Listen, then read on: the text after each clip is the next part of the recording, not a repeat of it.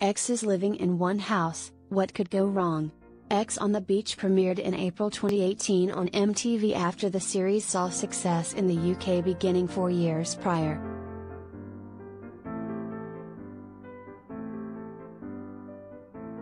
Hosted by Romeo Miller, the reality series features single cast members who are surprised by their exes while staying together. Throughout each season, new stars arrive and test the relationships that are forming.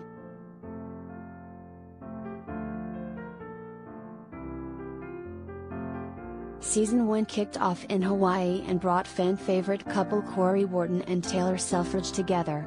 Season 2 and 3 were filmed in Malibu, California, and reunited exes Janelle Shanks and Darian Vandermark in addition to new pairings, including Angela Babbitts and Nelson Thomas.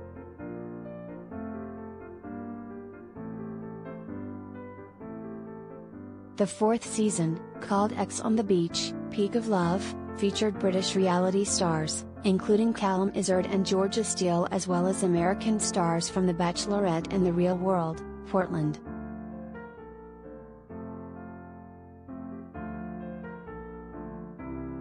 Four seasons in, the MTV show doesn't have the greatest track record when it comes to relationship longevity. Original duo Corey and Taylor, however, seem to have overcome the odds, welcoming their first child in April 2020.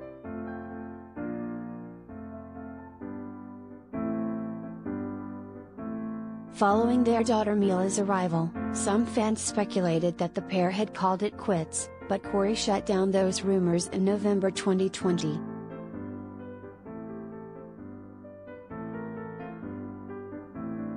"And, we're back, yes, everybody, she's still mine," he commented on one of Taylor's photos of their family, which includes Corey's older daughter, Ryder, whom he shares with ex-girlfriend Cheyenne Floyd.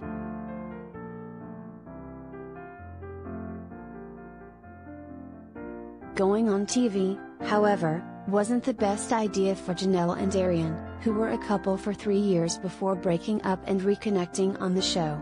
Before the Season 2 reunion special, Janelle confirmed her relationship status while praising Darian for the good times in their romance.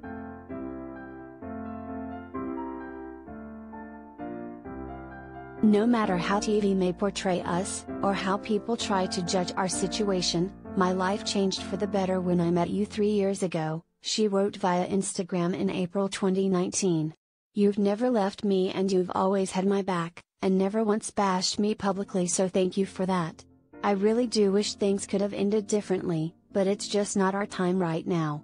#yes, we're both single."